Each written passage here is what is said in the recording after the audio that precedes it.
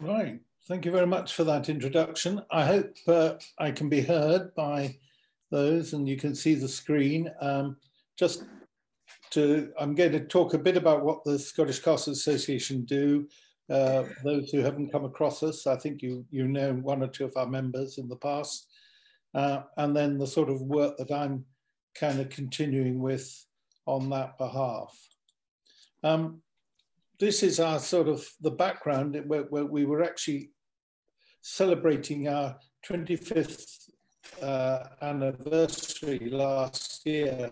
That's put on hold by all the lockdown. And in 1996, a small group of castle enthusiasts decided to get together and form the SCA.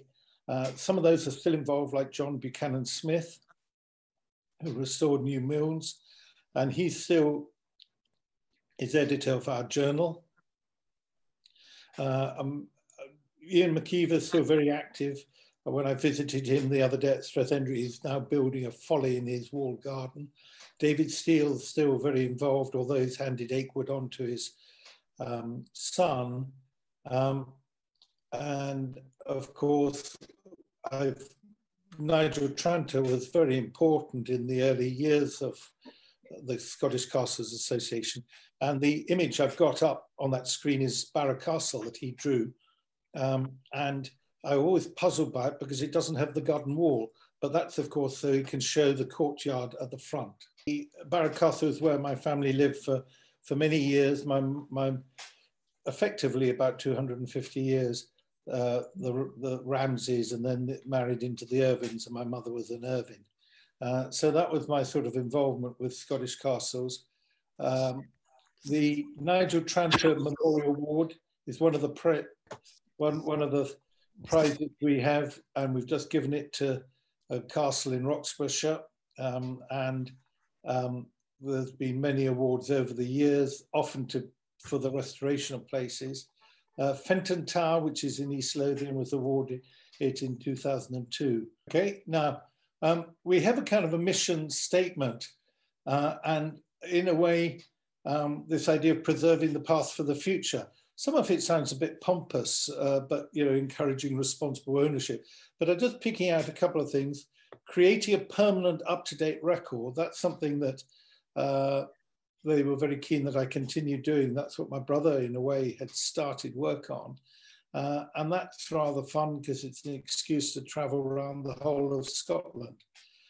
Another one is to promote study at all levels of education, historians, architects, and I've been keen to encourage that, having had a background in education for my career. So it's good to recruit youngsters, particularly, to be involved either by writing articles for us or providing them with some support, like helping them if they're doing studies. And then there's liaising with other interested bodies is something we try and do quite a bit, and obviously there's an overlap with the AHSS and the National Trust and the Historic Scotland HES as it is now. And we organise regular meetings. And then, of course, we've got the images I've got there is Hart Hill, which is just down below my cottage in Aberdeenshire. And it's a castle that was restored in the 90s. I remember climbing to the top of it, but the spiral staircase, it had been burnt by the lad when he was being pursued for debts. And so actually it was a relatively straightforward restoration. Knockhall is another one that's very topical at the moment, that I believe the owner wants to sell it, and I believe that I've got one or two people approach us wanting to buy it, but can we get these people linked up? Tarbert is one that's they've joined our association, so I visited it when I was over there last year. Very impressed with the way they've set it up. And talking about education, there's really good display boards there, and it was a really interesting visit. So it's nice to encourage these local groups who've taken the initiative to preserve a bit of the local history. And the Pinky house, the painted ceiling. We've got that thing about encouraging our current members carved. He has done painted ceilings. There's a couple of our members who've done painted ceilings in restorations, and he carved the staff, which is shown at the bottom there, recently as a presentation to our retiring treasurer. And that's model of one of the favourite castles in Aberdeen, Wallace Tower. But beautifully made, a real craftsman, and it's lovely to encourage craftsmen and put people in touch with craftsmen.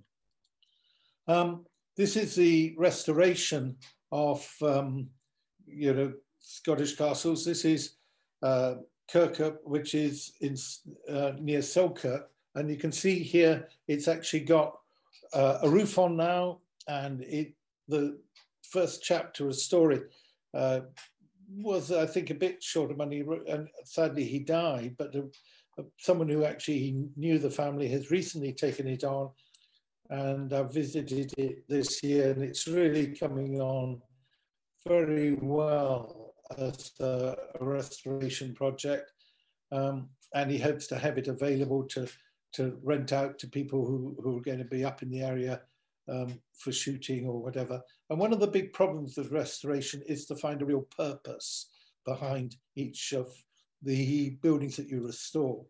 This is another fascinating project, Fairley. This is being restored in Ayrshire, overlooking Little Cumbria on the hilltop.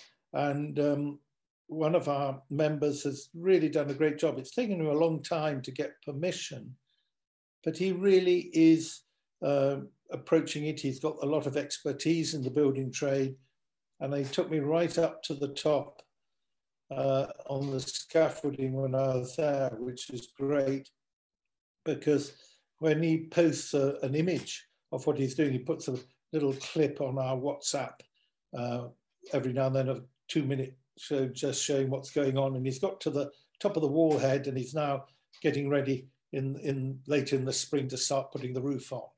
And that's a really exciting project. And then this is another one I saw recently, Kilochan, which is in Ayrshire as well. It's just recently been bought by new owners. And when I visited, we were both exploring it. They bought it unseen, just come over from America. So we're still exploring it when I was visiting.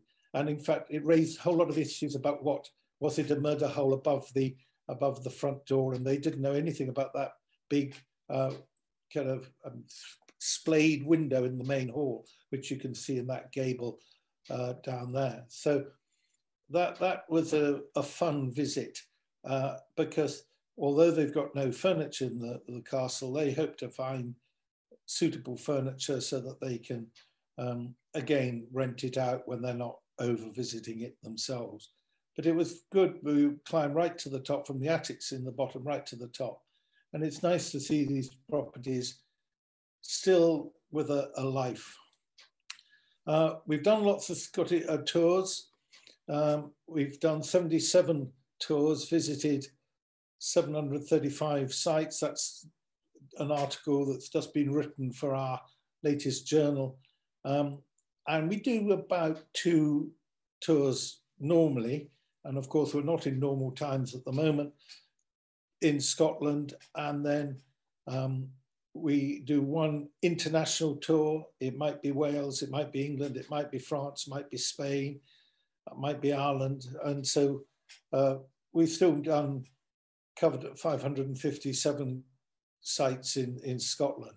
In Perthshire recently, that was our last sort of full tour. We went to Merthyr, which is a fascinating, very old tower, 14th century tower, the base of that. Obviously with later extensions, which are lived in by the family. And a lot of the castle tours we do, we go to castles that are not normally open to the public. So that was interesting. In fact, there was a new build Merthyr at the bottom of the garden and it was just about completed, but never really fully finished when they decided to pull it down completely.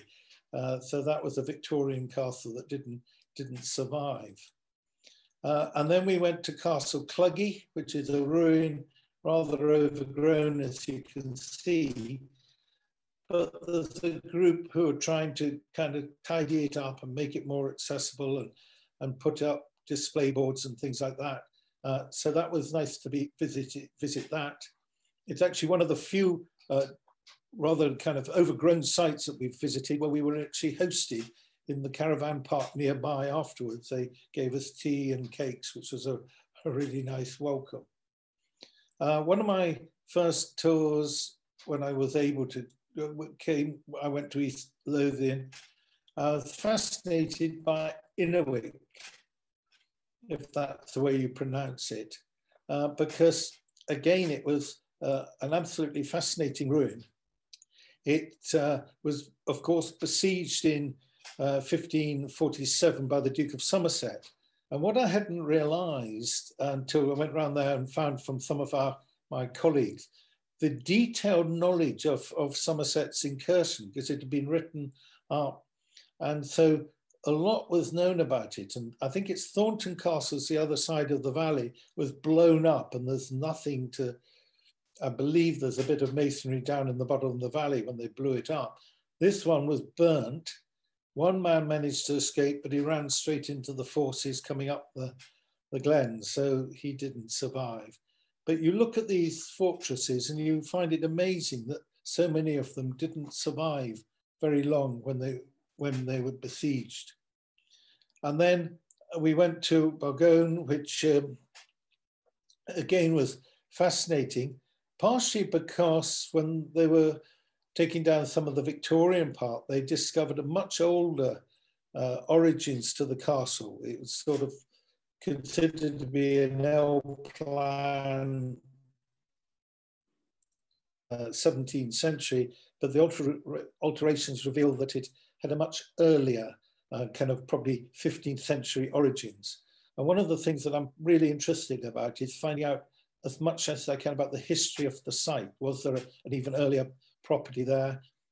Was it built on a new site, or did they use the same site? So if you delve into the cellars under these castles, you actually find that they show an even earlier date than the owners perhaps thought. We like meeting up, and so we've had a couple of visits this year. We've actually been able to do a little bit more this year. In September, we put off our summer picnic till September because of the restrictions, and we had a very successful, over 50 people turned up. A couple of us arrived in our old vintage cars, and at Lauriston Castle, this is not the one in Edinburgh, this is the one up near Montrose. It's got a fabulous history in itself, in that on the left, you can see there's that's the old tower, which is about 14th century. Carved into it is well, there was a debate whether it's a latrine chute or a well. We're pretty sure it's a well, probably covered by a wooden cover to it. And then at later stages, they've added another 4 stories to the original tower. But the council, in their wisdom, thought it was a bit dangerous. This area where the modern house stands was a bit derelict, so they bulldozed it into the ravine. So the new owners had to get out all the rubbish from the ravine so that they could restore the gardens, and got Ian Begg, famous architect, to build a kind of new baronial hall. But a lot of the 13th century curtain wall still survives. And not only this marvelous 18th century garden, but also there's vaults and a tunnel, which is one of the themes that I've got really quite interested in finding out more about. We decided to have another winter dinner. We call it winter dinner rather than Christmas one, because we kind of reckon people in November can meet up. And we went to Merrycooter House. which is near Aberdeen, because it's got a fantastic history in its own right. That photograph of the gathering of members is in the 16th century hall, and that stands on top of a 13th century vaulted cellar, which the managing director took me down to see on a previous visit, which came from the days of the Knights Templars. And this, of course, intrigued me about the role of the Knights Templars, and of course, the role of the church, because the Knights Templars fell out of favor in the 13th century and were disbanded, but probably survived in Scotland rather than on the continent. And they were obviously very powerful, very wealthy, and very militaristic. And there is this theory that in fact it was their presence at Bannockburn that won the day for Robert the Bruce, rather than the story that it was all the women banging their pots and pans that frightened the English knights into retreat. And you can imagine the Knights Templars would still have had access to money and military might at that time, and it's certainly worth exploring. But that area is sort of being divided up, that property has been divided up into about 4 or 5 different estates. So it shows how powerful they were. Then we go on to some of the properties that we members live in. This is Ochiltree near Linlithgow. This is my predecessor home, lovely, fascinating townhouse, makes a lovely family home. This is New Milnes. The editor of our journal restored this. They'd been looking for somewhere to restore for a long time. It was, when it was built, in the middle of nowhere, and it's now surrounded by the town, but it's just behind the pub. And at one stage, it was a prison. In Covenanting times, the first floor was a prison. And it was amazing to see the restoration of it. They've really done very little to spoil the original architecture, and they've obviously taken out the prison cells to make a very nice sitting room on the first floor. And it's got all sorts of quirky things, like we couldn't quite work out what these different ribs on the front represent, what different stages, but they're only on the front, and along here and here. But the other thing is that the front door, which is just behind my car there, has got 3 drawbars, and I've never again seen 3 drawbars. And then the window up here on the first floor has got 2 drawbars. And again, it's not often that you see drawbars across windows. You might get grills, but it was just interesting, different, quirky things. This is one old knock. This was a gardener's cottage when the new Victorian house was built reasonably nearby. But the new owner has sort of taken the remains of this old knock castle and turned it, and he saved everything that was still standing, and then added a modern bit to make it an attractive kind of holiday let. And it's lovely that he sort of saved what he has. Instead of it being just demolished, he's found a use for it. And in fact, this little turret in the foreground is, would you believe, a sauna. Piccullo was an interesting castle that I visited by chance when I was in Fife. It wasn't on my list to go to on the day, and then I saw it on the hillside as I drove past. I thought, oh, I must just pop in. And I went and knocked on the door, introduced myself, and the owner said, I've just been reading your newsletter.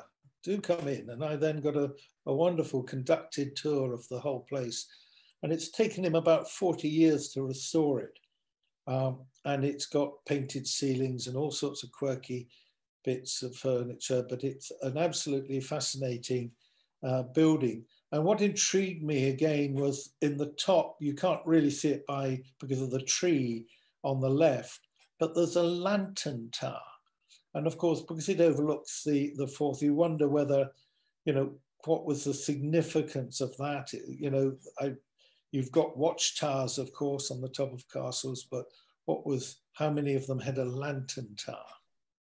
So that was again an interesting piece. This is quite an impressive little tower house in that it's brand new. The owner did try to find a castle to restore. He had a couple in his sights. He approached them, but things fell through at the last minute or just became impossible.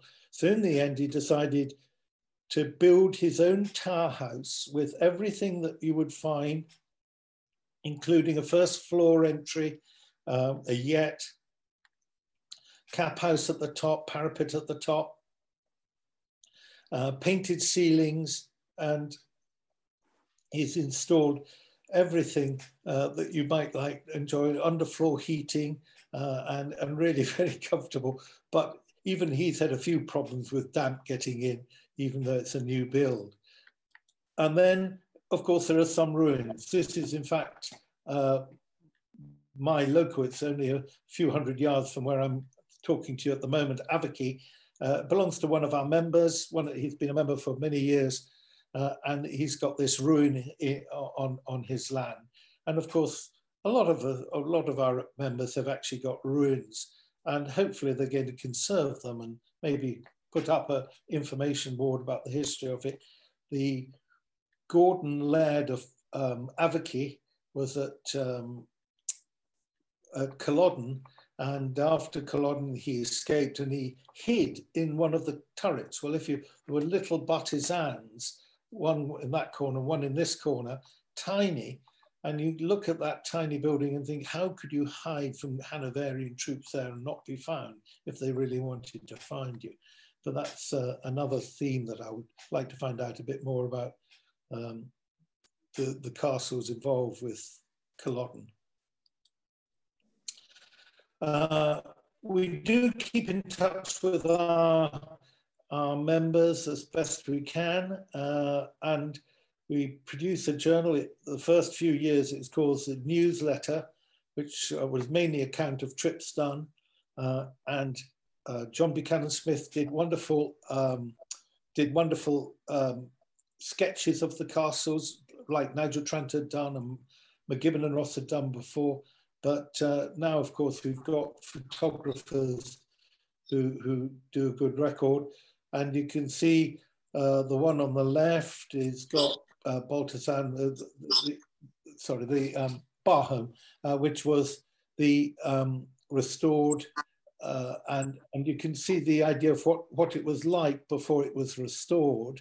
And then the other one is from East Lothian, Garleton, which is one I've not yet seen, but I hope to as I travel around. We've got a very good IT expert, someone who runs our website. And so we have a website which does attract quite a lot of interest. She tends to pass on queries to people, depending on what the query is, to people who might be able to answer it. And you get all sorts of intriguing questions. It might be someone asking for, if a castle. We've got several people approaching us wanting to know of castles that are coming up for sale or castles that might be available to restore. And that's always a tricky one. We had a TV company wanting to seek a site. Someone wanting to do a Mary Queen of Scots tour of castles. So we tried to give him an idea. A lot of specific castles we get asked about, which is why we're trying to build up a database. Recently, someone asked about Balfour Castle in Fife, and I discovered that the panelling had been rescued. Some of it is at Dean Castle in Ayrshire, but frustratingly, Dean Castle's all boarded up while a big renovation program is going on. So I'll have to go back later to see that. And I had a schoolgirl doing a project on Scottish castles, so able to provide her with a bibliography that I thought might be available in the local library. I had to be kind of aware of that. Because of all the lockdowns and the ability to meet up, we've started sending out a newsletter every couple of months on things that are topical to keep in touch. We have to send most of them are their email contacts, but we do have to print out a version for those people who don't really do the modern communication and like to get things in through the post. But it's been rather fun to do, because there's always stories coming up in the press that we can, and so we can keep in touch with people about that. We tried, because again of the lockdown, this is our president, Richard Oram, who's at Stirling University, and decided to have our first winter talk. And as you can see, the theme, the dark, dank towers. Now this is the image that was McGibbon and Ross and Cruden and a lot of the early, Douglas Simpson particularly, really stressed. But Charles McEwan came up with this idea of the Scottish chateau, suggesting that actually these towers were much more comfortable. For instance, at Row Allen, you could see a bit of the ruin behind that building, and then there's the new Row Allen Castle up on the hill, which is, I think, it's got a big sport golf course associated there. Some of the paneling was rescued and just relocated. And his theme was, of course, at places like Craigievale, you've got fantastic plaster ceilings, even in this early time. And he was talking about various themes, which led us in the end to the whole debate about restoration or not restoration. Teorum is one of the kind of flagship examples where the person had the money, had the plan, but sadly, Historic Scotland at the time were just not prepared to go along with what he wanted to do. So it's just being allowed to kind of rot away when it could be restored, like Eileen Donnan, very similar sort of position, and which was very derelict, of course, when they took it on in 1930s. Anyway, Richard gave a really thoughtful talk and showed an extensive knowledge of castles from all over Scotland, well, beyond as well, but particularly the ones that we focus on. Now, my role, well, since I got involved, that's my old family home, but my uncle sadly had to sell it, and my mother stayed on there till she died, and she'd been brought up there before the war, so knew it well. My problem was, of course, I had not only all the contents to find a home for, but my brother's research. And my brother, being an archaeologist, had a couple of rooms at the top full of boxes of research documents. Some of it went to the Perth High Street and some went to Fetternear Dig, and that, but the castle stuff, I wasn't quite sure what to do. And at the time, Braemar had just been taken over by the community to restore, and someone put me in touch with them. And right at the top, they had an empty room. And I thought, well, I can't store furniture up here. But I had the brainwave of suggested they might like to host the Scottish Castles project, which they jumped at. You can see my Riley car in the foreground, which is a great way of going around castles, because if you turn up in a vintage car, you tend to get more warmer welcome than if you turn up in a battered old Freelander. Among the other things that I had in my collection, which is fun to go through, is the portfolio about Anna Forbes Irvine, who was the wife of the 24th, I think it was, Laird of Drum. And in fact, one of her paintings of Braemar Castle, done in about 1840, 1850, that sort of period, was used when they were planning the reharling of Braemar. Braemar's now closed for 2 years while they repaired. They've done the roof, now they're going to repair the harling. And this is a community project, which is actually great news. And they've reopened it to the public. And I've been, as I say, I've got a room there with a lot of my brother's research at the top, which I've just got to gradually filter through, trying to fill in some of the gaps. Now, the sort of research I'm doing is following up my brother's idea with Ian Bryce, was to update McGibbon and Ross 100 years on. That covers about 850 castles and a few other domesticated properties, but about 850 castles, many of them sketched. In fact, Anna Forbes-Irving had sketched a couple of the ones on the Isle of Islay I discovered to my great joy. Nigel Tranter, in his 5 volumes of tower houses, fortified tower houses, also sketched many of the 550 castles that he covered.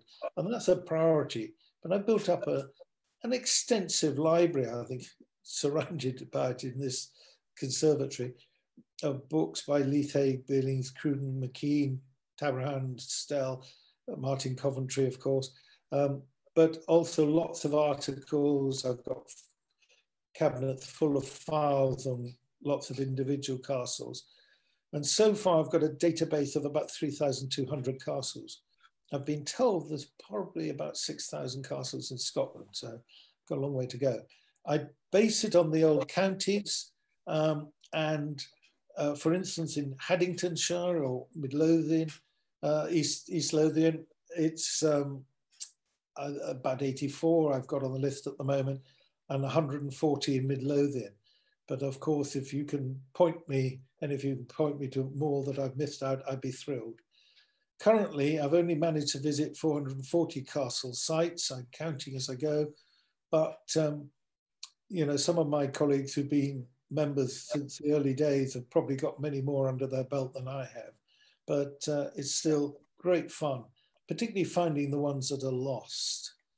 That model is a model of Barrow Castle, which I found in one of my brother's files. I haven't found it yet, but I did find this, a set of castles that were made in 1975 by George Douglas. He was an architectural technician. And in the response to a comment I'd put in one of our newsletters, someone said, "Oh, I know him well. He doesn't do emails." But so I went to see him. I wrote to him and we spoke on the phone and I went to see him. And he produced these wonderful models. That's in his cottage, out of a box. And this one is one of Pilmuir. And it's brilliantly, it's got the squinch, this is kind of architectural term there, which is actually showed on this model, as well as the heraldic shield there. And I believe that this is still occupied. I think it's at the Pilmuir House Trust that still run it. But it's just a wonderful model. And these models I thought were too good just to sit in boxes.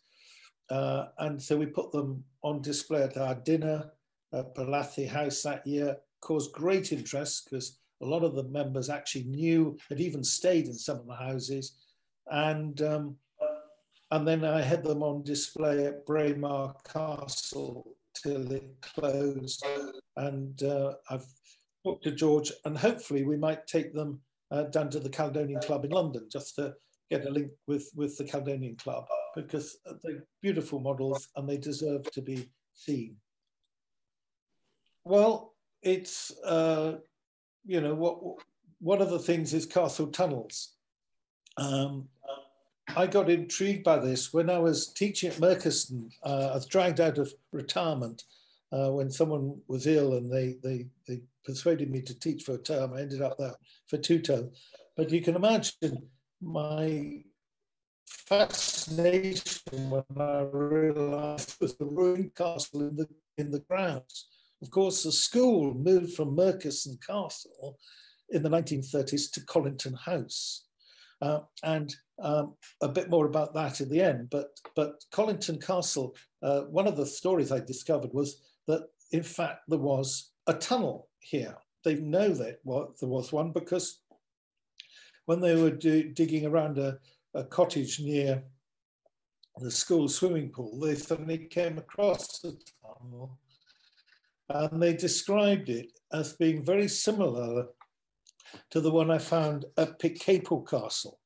Now, this story I'd heard of for many years, that the Marquis of Montrose, when he'd been captured and was being taken to be executed in Edinburgh, they stopped at Pickcapel Castle. And he'd been offered by the chatelaine a chance to escape. She managed to get his guards drunk and then showed him an escape tunnel. But he decided, refused. He'd faced the rats of Edinburgh rather than the rats of Pickcapel. But in fact, it turned out that I can't show it very easily, but it's on the second floor of that tower on the right is where the prison was. And it's still there. There's still the steel door. And you can see where the steps went down through the wall. They blocked it off now, but there was steps going down through the wall. There was a moat in those days. And we found the other end of it about 100 yards away in the ha-ha. And Christopher Burgess Sums, who lived there at the time, he said, oh, I remember crawling down it 50 years ago with my Labrador. But then my torch ran out of battery, so I had to come out. And so he's determined to find it, determined to show me. And we did find it. And it was very well made tunnel, still intact. I didn't quite have the courage to crawl all the way 100 yards through it, but it just has, made me realize there's a lot more about these tunnels. And since I wrote an article for the journal about them, we keep coming out with more and more tunnels. What exactly their purpose was, possibly for smuggling, possibly as a way of escaping if you were besieged and getting help from neighbours. There's all sorts of debates. We think Covenanting times because Craig Castle, there's a lot of Armour Christi symbols there. It was very much a Catholic, Gordon Catholic castle. It's got a tunnel. We know about that because when Craig Castle came up for sale the other day, they mentioned in the sale document that it had a tunnel. Then I got involved in, when I was out in the Hebrides, came across galley castles. I saw this book, Castle and Galleys, edited by Paula Martin. Several of the articles written by people I knew, including Richard Oram. And so I got absolutely fascinated. The one island I haven't got to yet is the Isle of Barra. Although I once got a phone call from the Isle of Barra to Barra Castle on the mainland, never thought I'd say that. Now, this castle has a building outside the curtain wall for the galley slaves. Sorry. So the galley slaves were incredibly, I suppose they're quite important. Dunbar Castle, of course, is another one where during the sieges that it suffered, they were able to supply those being trapped inside, like Black Agnes. So instead of starving to death, they were actually supplied because small boats could get into the castle. And apparently, until about the 1990s, that arch across that gap did survive, though it has since collapsed. But a study of galley castles has really intrigued me. And of course, when you read up about the history of the West Coast, you find that, the Macleans could raise 180 galleys. Well, if you've got 10, 12, 20 men on a galley, you had a whole army with you. And so it really would become quite an important feature. And of course, some of the sieges, like Eilean Donan, like St Andrews, were, they were bombarded from the sea. And so, you know, it is another aspect of studying castles. This was one recently I came across, Baltasan. The chap who owned it was hoping to restore it, but I think he's kind of run out of energy on that front now, sadly. But he gave me a really fascinating conducted tour, and he's got amazing knowledge of the interior, all the quirky things about the different rooms at the different levels. It really would be a marvelous ruin to restore. But as I was leaving, I noticed this lintel. You can see in the middle there, between the door and the window there, you can see there's a supporting arch, but for nothing. And I realized that that was at the back of the main fireplace in the hall. And I thought of commenting on that. He said, now that is called the mason's hole. And I hadn't really thought about the actual logistics of building a castle. Once you've got the ground floor in with the narrow arrow slits, as they're called, windows, narrow windows, probably with grills across them. You've got your yett and your door with drawbars. You can't put the drawbars in after you've got to put them in when you're building the wall. That becomes apparent.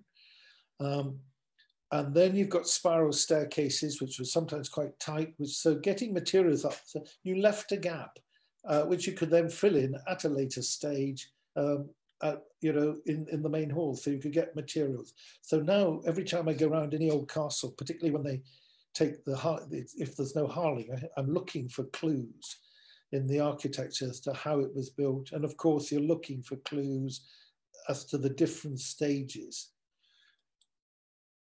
Local properties. Carberry Tower intrigued me because we went there for lunch one day on one of our trips, and it was the parapet. I don't know of many places where there was a working platform for artillery at the top of the tower. A lot of places like Threave had artillery set on walls, on a curtain wall round the tower. Similarly at Dunbar, they had a kind of artillery tower built, kind of blockhouse built for artillery separate. So this intrigued me, and I'd like to find out much more about other places that have got, you know, something quirky like that. I went to a lecture at Aberdeen about an architect who'd been responsible for the Crombie Halls at Aberdeen University, which are classic sort of modernist, is being the kind word. When I was teaching, we talked about brutalist architecture, and Robert Matthew had been responsible for Festival Hall and building tower blocks at various universities like Dundee. So when I discovered halfway through the lecture that his home was Keith Marshall, I was absolutely fascinated. You know, that he seemed to, you know, that he obviously lived in this sort of property. I've not visited it yet, so I'm longing to, but it was recently up for sale, and this was taken from, I noticed the sale in the paper, but I'd be intrigued by it. And that brings me to the end by looking at Collington Castle. Now, because I was in the school for 2 terms, I had to get into the castle, and a friend of mine who's doing a lot on the Forbes family, sorry about the interstate, he sent me that print with Collington House and said, that's Collington House. Gibson House now, or whatever it's called. I said, no, it's not. It is the castle. I recognise it. That's the Water of Leith down below. And then that castle played quite an important role when Cromwell was chasing Leslie back to Edinburgh after the Battle of Dunbar, and the castle was plundered. Now, Redhall nearby was completely flattened. It was resisted, but was eventually taken, and there was hardly anything left of it. This one was clearly plundered. There's evidence afterwards that it was plundered. And anyway, the other side from the print side, was the stair tower, which was jutted above the headmaster's garden. And in his wisdom, he decided to get the ivy taken off. And sure enough, one stormy night, there was a loud crash and the tower landed in his garden. And the school decided to completely fence it off, you know, all the way around. Obviously didn't want anyone getting injured, and so they fenced it off. And you can imagine, as a member of the SEA, I was pretty determined to get inside it. And eventually I managed to get the key to the front, get in, and I took the chaplain with me, just in case he was actually interested in the history. So, but I thought, didn't know how dangerous it might be. And they've still got these vaulted rooms, these vaulted cellars, vaulted passages, and it really deserves, you know, conservation at least. And so when you go up onto the first floor, there's this, you know, various doorways, slightly complicated rebuilding, and I think that's part of the probably repair after the damage caused by Cromwell's troops. But also in the kitchen, which is part of the L, there's sort of windows, which were clearly outdoor windows when they were originally built, but are now looking into the kitchen. And so the whole building really deserves much more attention. Now, the lovely thing is there are one or two members of staff who've got metal detectors and found some interesting things, but we just feel that if we could get some keen old boys who remember sneaking in there for an illegal cigarette or something, who've now made a lot of money and want to put it towards conserving this, it could become a feature instead of being a fenced off ruin, and would then allow closer study in safety. And that would be lovely. Now that's the story in a way that Scottish Castles Association is all about, is how we can make the most of the history of our heritage. And on that call, I just would finish. I've gone on for more than long enough.